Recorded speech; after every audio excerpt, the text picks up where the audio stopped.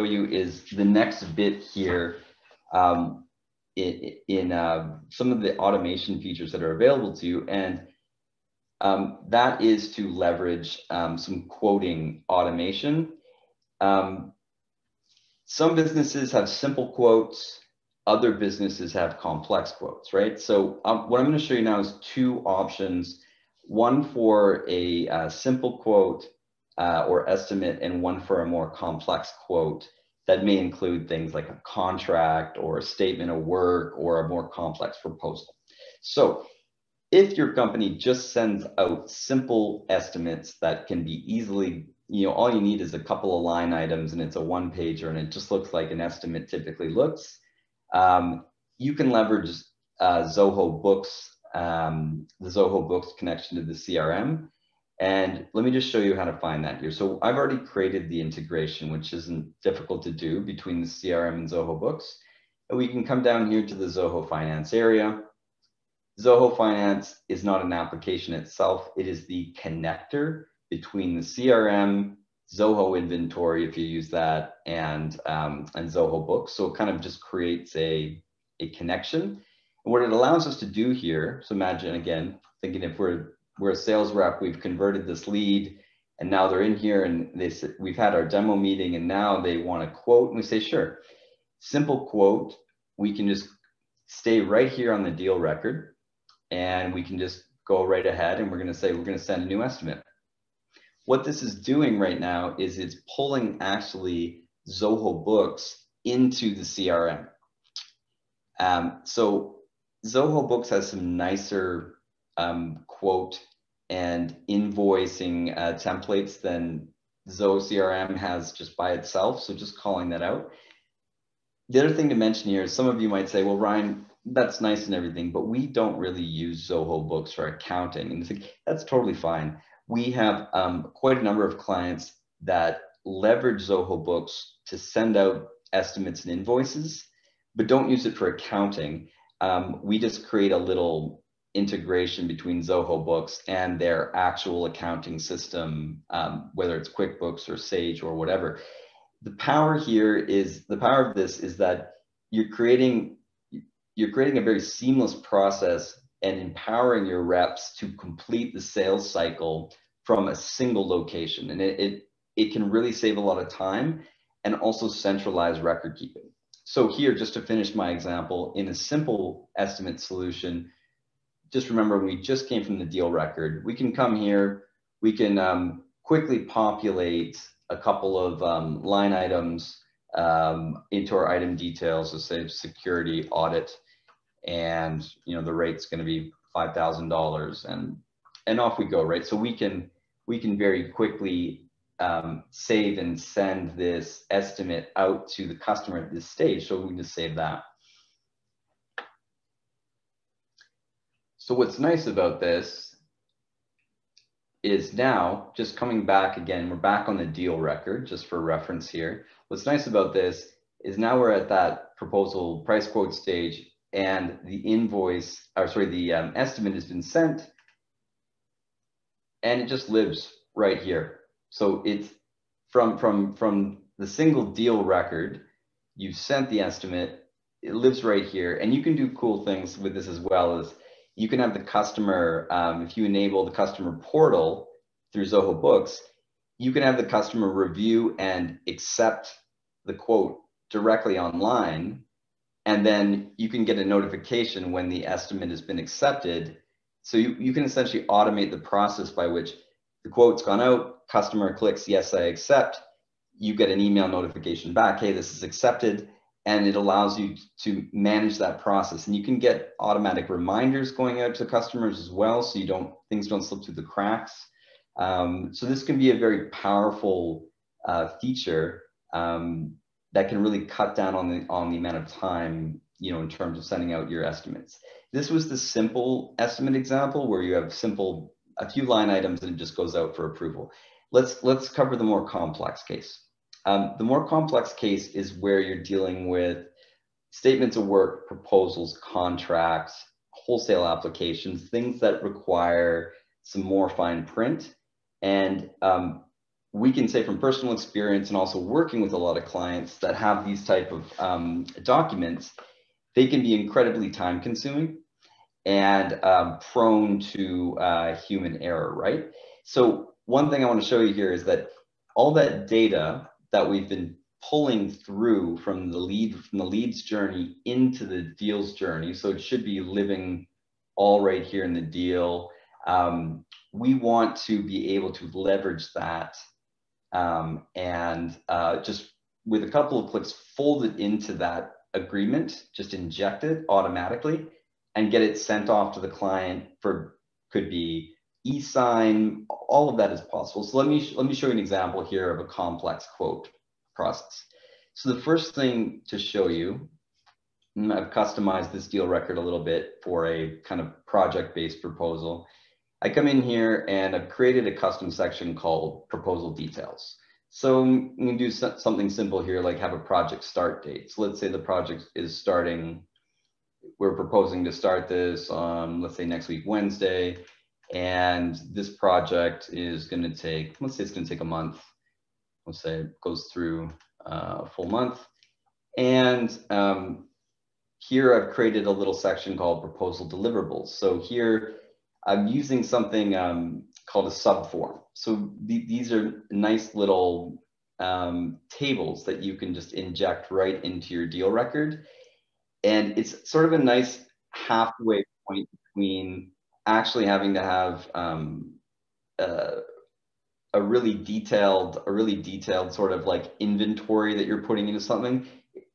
Many companies that we've worked with, when they're at the quoting stage, they don't really want to be putting a bunch of SKUs onto a quote, or they don't necessarily want to get too detailed with their line items. They want to just say, you know, we're going to provide you with these 5 things and have the flexibility to put in a bit of a description and then fold that into the contract. And then if the client signs, then okay, they could get more detailed after that.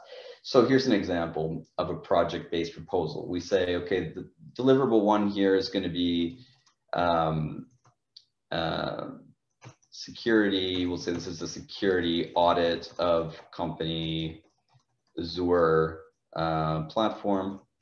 And maybe this description is something like the team will do an in-depth analysis of the client's current security posture. Okay, so we say that maybe that's we can add multiple deliverables and multiple descriptions here. And then again, this is just an example. All you need to do is sort of think about how this might apply to your own quoting process. And then down here in proposal pricing, again, this is, I showed you a previous example of the simple quote, which can easily be done through Zoho Books. This is a more complex quote where we don't necessarily have like products per se, but we want to kind of put a few line items in. So here, what I've done is I've created a system where it's like, here's some service areas. So we'll say this is a security audit and description is, you know, review of security posture, the quantity is 1 and the rate, maybe the standard rate for that service is $5,000, and we're going to add 1 more pricing row here, which is in this fictional example, this company that I'm working for also has a license to their platform, so we'll say this is 5 times platform license, right? And we'll say the quantity is 5 and they're $50 each for the license. So then we get this nice little sort of table. We get this aggregate proposal total at the bottom, right? So we save our proposal. Okay, so that's just a couple examples there of how there's some options inside the CRM to kind of take what you might be currently doing already manually, which is, you know, some of these things you would naturally need to do. But now what we're going to turn to is how you can use a quote merge function to just dump this into your standard quote or proposal or statement of work. So it lives here, up here in the top right corner in a feature called mail merge. So if we come up here to mail merge and give that a click, what we get is this little dialog pop, and you'll notice it says Zoho Writer. So in this case, Zoho Writer this is included with, if you've got the Zoho One licensing, and Zoho Writer is our sort of first stop on an separate Zoho application. It's the equivalent of kind of like Microsoft Word online type application. It's where you can do sort of document editing and management. So I've just created a little demo statement of work proposal there that I just uploaded as a template. So what we're going to do is we're going to choose that, and we're going to merge the data that we just entered into that document.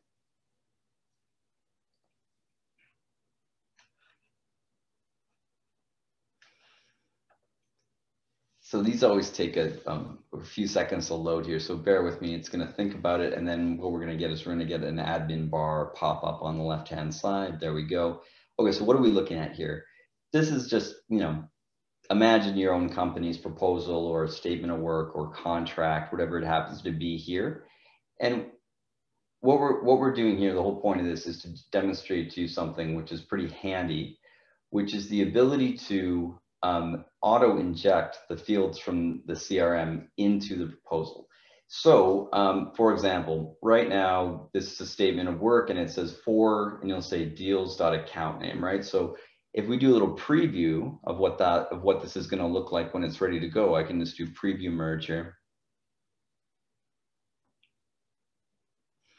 So you'll see that the client's name in here, RFDM Insurance Solutions, is automatically popped in. So I'm just, what your sales team would be doing here is not having to recreate these manually every time, but actually just merge it from the deal data, right? And if I want to add in here, for example, I want to add in the name of the sales team member who is creating this for the client.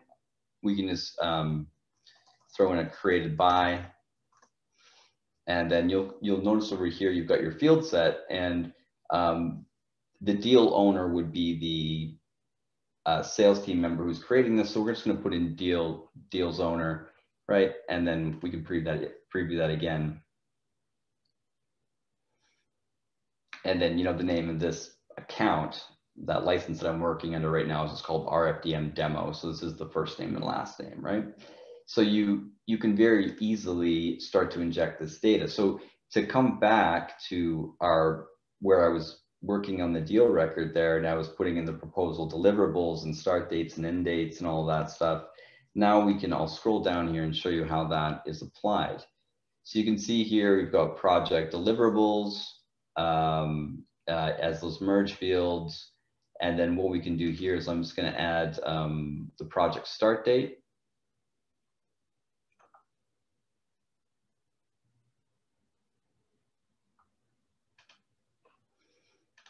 I'm going to put the project end date, and the project duration is just a little formula field that I created in the CRM that goes project end date minus project start date, which returns the amount of minutes between those two date intervals. And then you multiply that so you divide that by the amount of minutes in, say, a week, and that would give you the week's duration. You could do months. To just do a simple duration calculation. So we put that in, and then, we come down here to our, maybe like our pricing table. And what I'm going to do is I'm just going to actually get rid of this table here. And what I'll do is I'm going to inject, I think one of the more powerful features here is these abilities to inject these subforms. So here, you'll see here main fields that are inside our deal record. So thinking back, all of these fields here are what are actually right on that deal record we were looking at previously. So I'm going to come in here to subfields, and you'll see here those subforms that I was playing with earlier. So what I'm going to do is I'm going to take the project pricing, and I'm just going to select all here. I'm going to bring this in, and I'm just going to insert this as a table. So you'll see that pops in, and I mean, this comes in with some standard formatting, but the nice thing about Zoho Writer is you can format all of this. You can change the table as you'd like. So we've injected the data now, and then what I'm going to do is just preview this merge.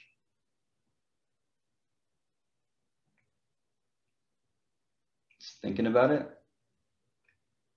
And we come down here to the pricing table, and you can see it's just sort of automatically injecting what we entered into the onto the deal record. And the applications here, extend to terms and conditions. They extend to descriptions of your deliverables, as I was demonstrating earlier. So the applications are big here if you run any type of complex quote, right? So once you're satisfied, you've got these templates set up. It's very quick, of course, to create them. And then, when you're ready to send these, you can run the merge, and then you've got a bunch of options here. You can just merge it and save it as a document. You can send this to the client via email, or one thing we've been doing a lot for our clients lately is sending out contracts for signing.